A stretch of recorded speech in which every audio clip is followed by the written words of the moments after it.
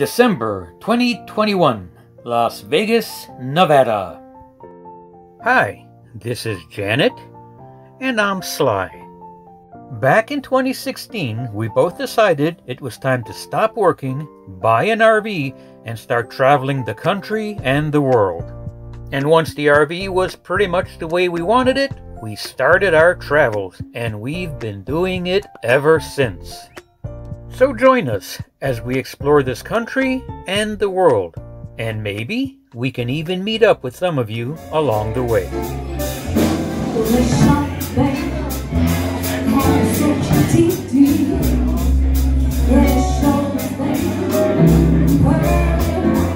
This time we brought friends to the underground Speakeasy, which is quickly turning into our favorite bar. And these are our new friends, Mike and Susan. Since they had not yet discovered the Speakeasy, we wanted to be the first to introduce them to this most excellent bar. We quickly settled in with some drinks and a little conversation before the band began to perform.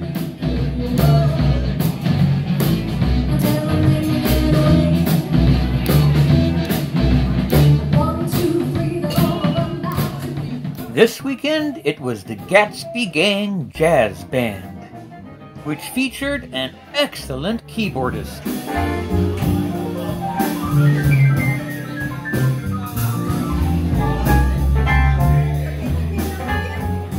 The singer was also really fun to listen to and watch. They together put on a great show.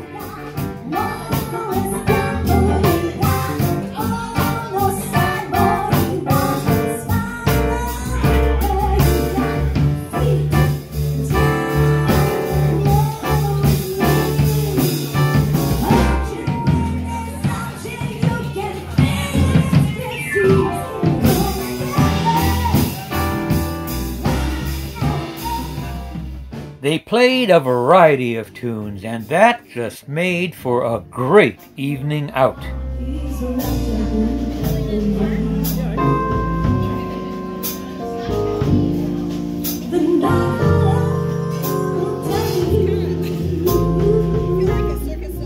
The four of us had a wonderful time just sitting there, enjoying the bourbon and enjoying the music. And I know we'll be back here again because this has turned out to be our favorite bar in Vegas. A few days later, and we're back down in Vegas, but this time for Cowboy Christmas. Cowboy Christmas is at the convention center, and what it really is just a lot of different booths where you can buy Christmas gifts with a Western theme. We found free parking at the Westgate Resort and Casino.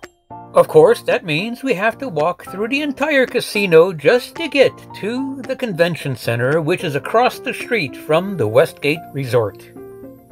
We walked through the casino, crossed the street, and stepped into the convention center, only to find out that the Cowboy Christmas was clean on the other side of the center. And man, the rest of this convention center was like a ghost town. Now we came down to the convention center just to see Shay. Shay is a Facebook friend of Janet's from the Girls That Love to Travel Facebook page, and it was fun to meet somebody that we had only known online. We explored the exhibit before going home with a promise to meet the next night for drinks. We picked the 1923 Prohibition Bar at Mandalay Bay. We chose it because we liked that bar, and Shay happened to be staying at Mandalay Bay, so it made it easy. Drinks were great. The ride home, not so much. So two things. Yes, it actually does rain in Vegas on occasion. And second, driving in Vegas absolutely sucks. And the only thing that sucks worse than that is driving in Vegas at night in the rain. Man, oh man, was that a stressor. But we did make it home just fine, and we spent the next few days just taking care of business before starting out on our next excursion. Our next excursion took us down to the Colorado River. Now, it's been really cold for the last 2 days, and today, well, it wasn't going to be warm, but at least it was going to be almost 60. And that we figured was good enough to go down to the river, sit on the beach, and just enjoy some time outdoors. Now, some of you know I have a thing with signs, especially falling rocks and fallen rocks. I will have you know that there was no sign anywhere on this road about falling or fallen rocks. But round the corner, and there they are, rocks that have obviously fallen. So where are those signs when you actually need them? Well, even without the sign, I did a little bit of a swerve and continued down the road to the Colorado River. Our first stop was fairly high up on a ledge. This gave us a really good look looking up the Colorado River and then down the Colorado River. It's amazing just how blue this water is, especially when set off against the brown of the landscape. Now, like I said, it wasn't really warm, but it certainly was not cold. The temperature was about 55, and maybe that's why this place was kind of empty today. After getting a good look from the top, we found a dirt road that took us down to the shoreline. Yes, it's cold, and yes, that is a person out there swimming. All I have to say is, wow. Janet and I opted not to go swimming, but we did go ahead and take a nice little walk on the shoreline and on some of the little trails alongside the river. There were no people out here, and the only noise you heard was the noise of the wind. Talk about nice and peaceful. You don't get that very often. We spent a good while just wandering around this area before we finally had our fill, and it was time for us to move on and have our lunch with a view. Our lunch with a view was not a view of the Colorado River, although admittedly that view would have been better. Nope, our lunch with a view was a view of a ghost town. We were looking down at the Nelson Ghost Town in the Eldorado Canyon. Now, the Nelson Ghost Town isn't so much a ghost town as it is a roadside attraction. Now, I would highly encourage you to stop at the Nelson Ghost Town if you're into looking at old cars, old-looking buildings, and lots of vintage signs. They've got big cars towing very little RVs. They've also got airplanes. I'm not quite sure how these airplanes got out there, although this one did not seem to have made it out there in one piece. They've got these big, old-looking buses, and then they've just got some antiques strewn all over the place. It's like a hoarder's dream out here.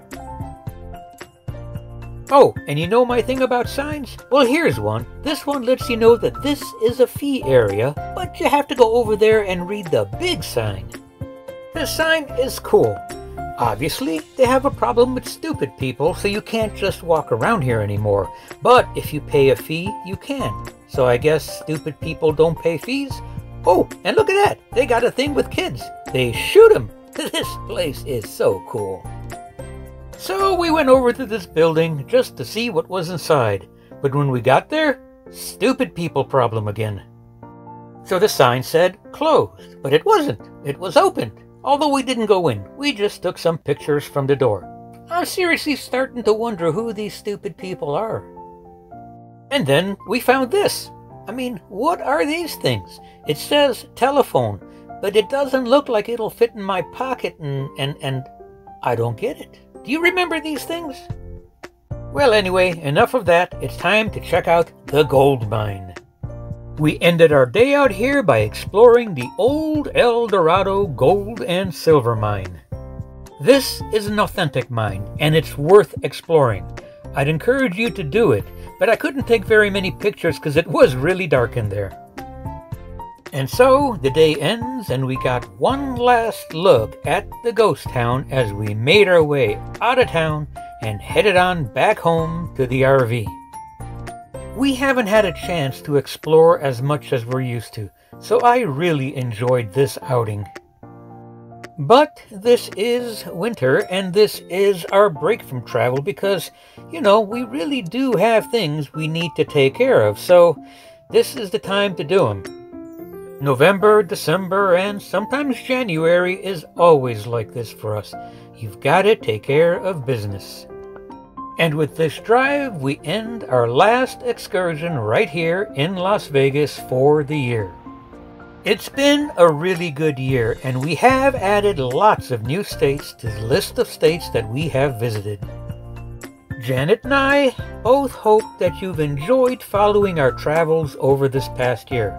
And more than that, we hope that you make some plans to make some trips of your own. As always, this video, just like all the others, will have a link to all the places we visited down in the description below. That, we hope, will make it easier to plan a trip of your own. And if you're anywhere near us, drop us a line. We'd love to meet you, share some stories, and of course, a bottle of wine or two. As for now, we'll simply say goodbye, and tell you that both of us certainly hope that you continue to join us as we continue to explore this stop.